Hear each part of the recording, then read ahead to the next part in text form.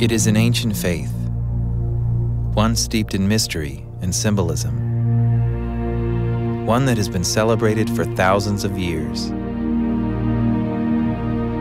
It is entrenched in faith, tradition, and history, a religion that requires the use of all the senses to fully recognize and know God is within and around all those who practice.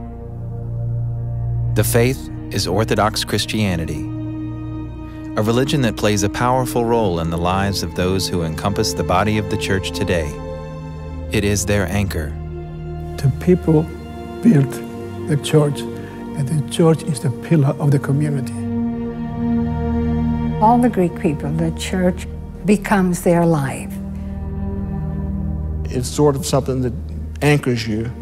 It's something that you always have to fall back on, and something that kind of guides you.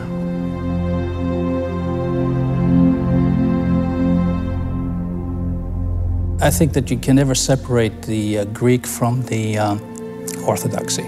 Any church and any community is also the cord that connects the Orthodox and the Greek.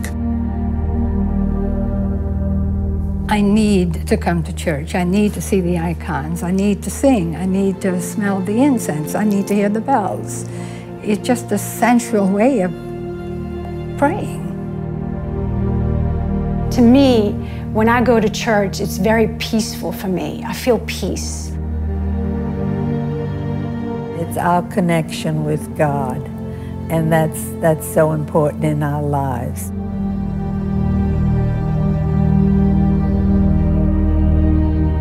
There are just stories. Every one of the stained glass windows has a story. Every one of the icons has a story. So it comes alive, and there is so much around you. And this one especially.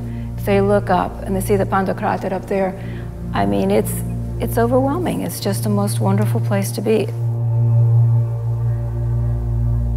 In worship, Orthodoxy upholds history, revealing the events from the life of God on earth and the life of the Church. History is at the root of Orthodoxy's conviction that it is the first Christian church.